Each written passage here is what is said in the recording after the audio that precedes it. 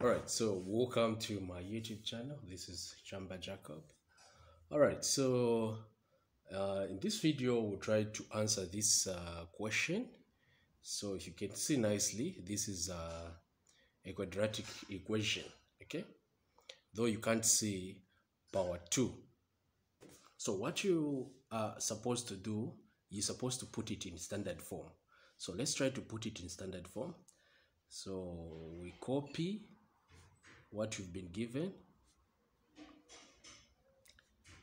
and putting this in standard form, we apply the brackets, we multiply by x. Okay, we multiply everything inside the brackets by x. So here it will be 3x squared. When we say x times x, 3x squared plus 5x over x here is equal to 12x. So this is what we have. Okay, our next move here will be to now simplify it, or to write it properly. This and this will cancel, will remain with 5 here minus equals to 12x. Here now we can put it in standard form. So standard form is supposed to be like this. This is minus 12x plus 5 is equal to 0. So you can see that this is a quadratic equation. So now at this point we can now solve by using the formula, the quadratic formula, or completing the square method. So this is the quadratic formula. This is how it looks. In case you didn't know how the formula looks like, this is the formula. So we can now identify our A. Our A is 3 here. This is A, B, and C. So let me write. This is A, B, and C here. Okay. So at A, what do we have is 3. And B, negative 12. C is 5. So we can plug in here. It's negative 12.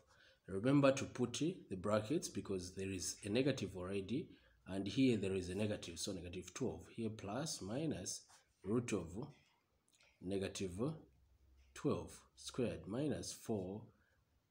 Our A is 3 multiplied by our C, which is 5.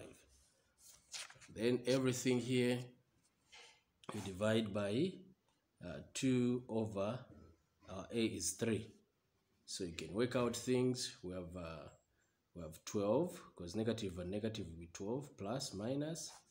When we work out everything inside the brackets here, we have 144 minus 60. Okay, 144 minus 60. When we say 4, negative 12 times 3 times 5 is 60 over 6 here, because 2 times 3 is 6. Our next move here will be to work out inside the root here. We have 84, because when you say 144 minus 60 is 84 over 6 here.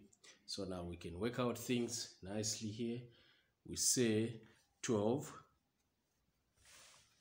because here there is plus or minus. So we say 12 plus root of 84 over 6. What are we getting?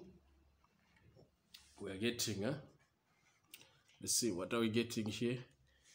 When you punch on your calculator, 12 plus root over 84 divide by 6. We are getting 3.527525232. So our answer here will be equal to x is equal to 3.52. Remember, 3. We're supposed to put the answer in two decimal places, so it will be equal to this, what we have here. Our next, we can say 12 minus root of 84. This is minus over 6. And when we work out things nicely here, we'll find that x will be equal to 0.47.